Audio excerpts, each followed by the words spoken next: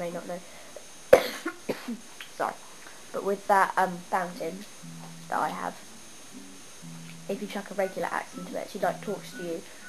I don't think I've done it today, so I'll probably be able to do it and show you what I mean. Like, no, I did do it today. Never mind. Oh well, what did I do? Okay, here we go. That's what I like.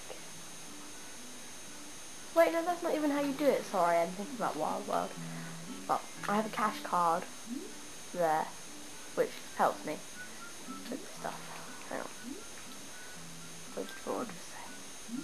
There you go. I have 158,000. All you need is that to do it. In fact, I might as well just show you now.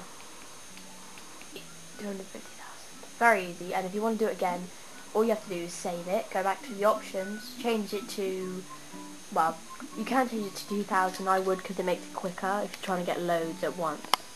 Because if you just change it to 2,000, it takes one click of a button and then it's done. Anyway, so you go to the options, change it to either 2009 or 2000, or anything really.